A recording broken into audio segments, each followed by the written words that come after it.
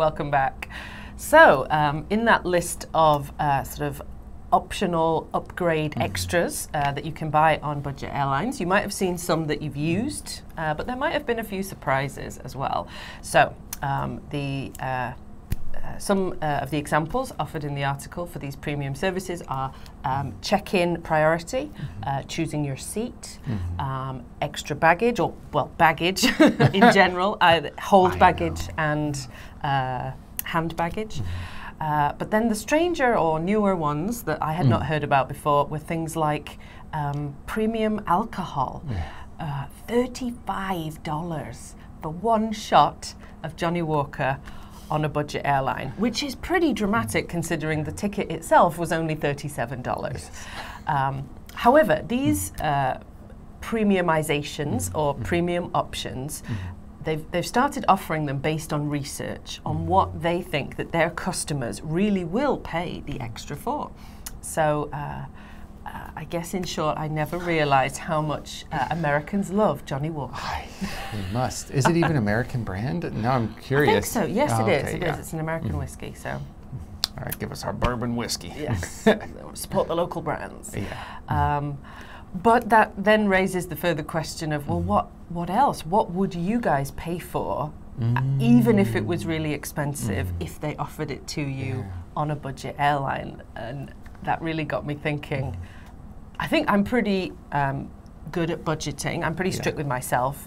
But, you know, the ones that often tempt me, because I'm a makeup junkie, and, you know, on the flights, even now, even on regular flights, they have duty-free shopping on the flight.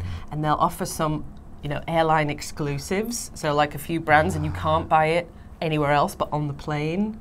And these little cute little makeup kits, you know, and it's all little mini size, and it just looks so gorgeous in the packaging. And I'm all, I want it, even though it's not worth the money. And I don't buy it, I don't. But your heart hurts. I'm tempted, yeah. They know me. They know what I want. They've done their research. They have, yes. But how about you?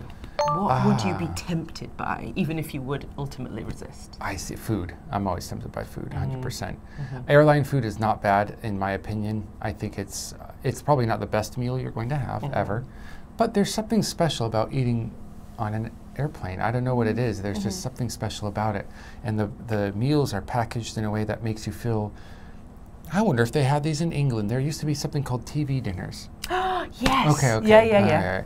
And you would have these separated sort of meals into different, well, I guess there's some of those nowadays too, but separated meals, and you just peel off a little corner, microwave it usually, and then eat your TV dinner in front of the TV. But they have that nostalgia kick. Yeah, and that, again, maybe it's just my liking for mini things. Yeah. When you know how you get the mini size piece of cheese, and yeah, the, you know, the mini size everything, and there's something very cute and adorable about that. Wow. Yeah. Even though, the taste is not great. Although I do have a memory of being on one of these budget airlines, and I hadn't ordered the food, and it was only an hour-and-a-half flight. I was going from Laos to Cambodia or something like that, and somebody ordered one of the meals in front of me, and so I could smell it. Gosh. And you're like, oh, and I was like, it probably tastes awful. It's really basic and really boring. Are you going to finish that, sir? Anyway, John, how do you feel about a pricing structure where the initial fare is low, but almost every other service has an additional cost? I mean, I like to use it. The only thing that I don't appreciate about budget airlines is there is some scheduling issues sometimes, electrical issues sometimes. Really? There has been not the greatest track record of safety and things like that, because it's, you know, budget, right?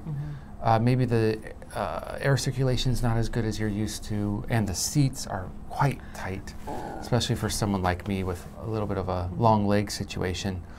And even worse, I saw the standing chairs that are trying to push onto some budget airlines.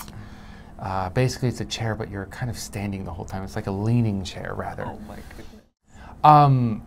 But the add-ons I would never pay for are, the pricing structure. I was reading the wrong question. The pricing structure, I think is great. I like it. It keeps my budget down. It lets me enjoy what's happening in the country more. because I feel like I can have a little bit more wiggle room with my budget in the country. So I like it. Yeah, you can choose what to spend on, what to save on. It's more flexible. When I went to Vietnam, spent no money on the luggage going there because I didn't need it, but just coming back. But on a more expensive airline, they just include that, and it feels like maybe I could get it cheaper if I removed it. So, yeah. Great ideas. So, discuss amongst yourselves which ancillary benefits you would pay for, and take a look at the vocabulary in the section below. Tap into some new words and try to use them in your everyday conversation. And we'll see you in the next article.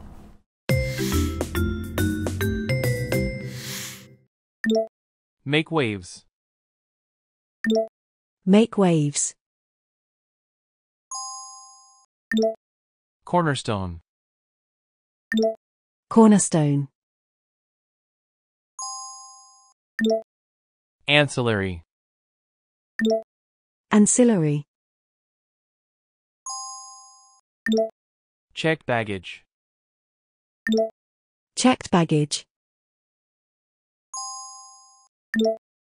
Premiumization. Premiumization.